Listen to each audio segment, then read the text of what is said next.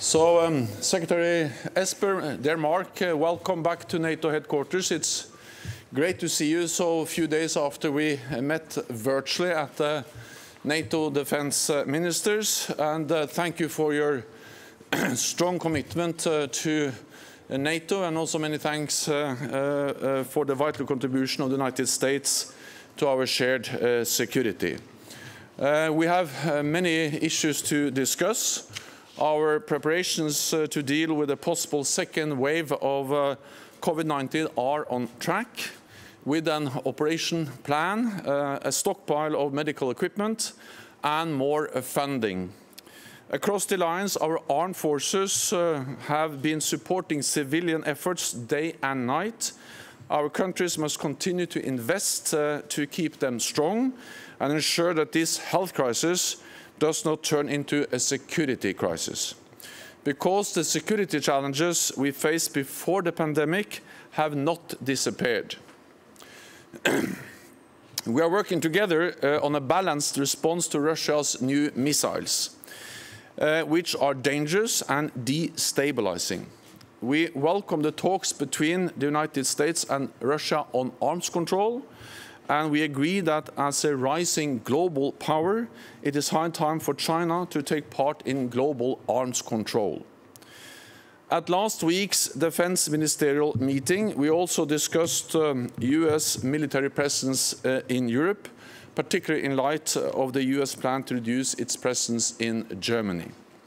I welcome that the United States is consulting with allies while making clear that the US commitment to European security remains strong. In recent years, the United States has been increasing its military presence in Europe, leading the NATO battle group in Poland, present in Romania and Norway, and with ballistic missile defense-capable destroyers in Spain. The US military presence in Europe is important for Europe, and it is also important for North America, because only by working together can we address the great challenges we face. We will also follow up on our discussion on Afghanistan. NATO will continue to adjust our presence in support of the peace process. This will be done in close coordination with allies and partners. So once again, Mark, it's great to have you here, and welcome.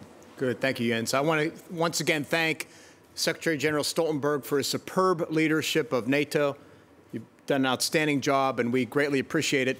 I look forward to the chance today to speak with you and Ambassador Hutchinson to talk about all the many issues you discussed, to follow up on a very successful virtual ministerial meeting we held last week. So we'll be discussing everything from Afghanistan to COVID response, to the important issues also. It means improving NATO readiness, and then continue to urge all of our allies to meet their target goal of 2% of GDP. We've moved a good distance here in the last few years, but there's much, much more we need to do to ensure our collective security. So, as you know, the United States remains committed to NATO and to the alliance, and I look forward to a very good discussion today to do everything we can to continue to strengthen the alliance and our partners and our way forward. So thank you very much. Thank you.